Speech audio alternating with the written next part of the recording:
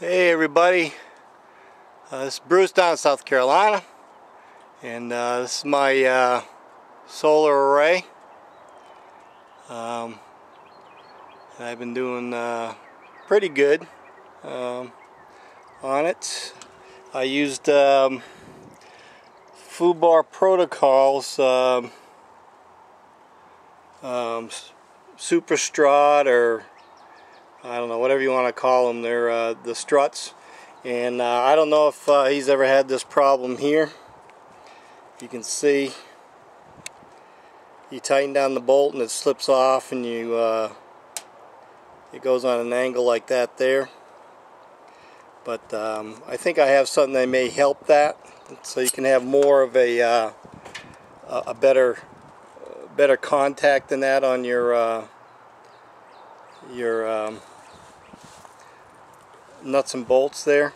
I like to use these square washers. I know people are buying them without that, but look how thick that washer is. There's very little chance of that ever bending in a hurricane wind or anything. So I think for the extra money, I just bought those. But I'm gonna show you a fix for that right there in just a couple of seconds.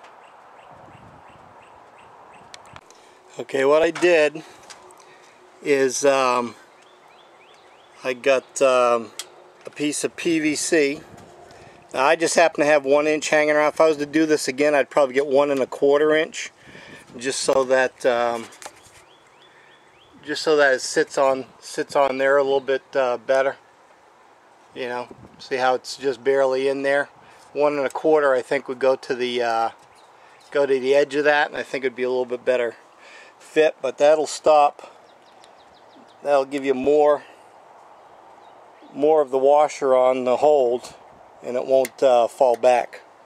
You just cut it the same height as this, or just a fraction less, and it works out pretty good. I did it on all of my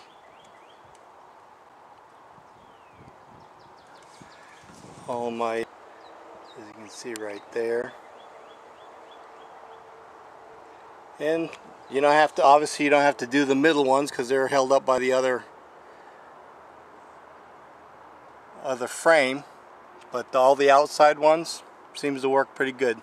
I hope this helps, and take care.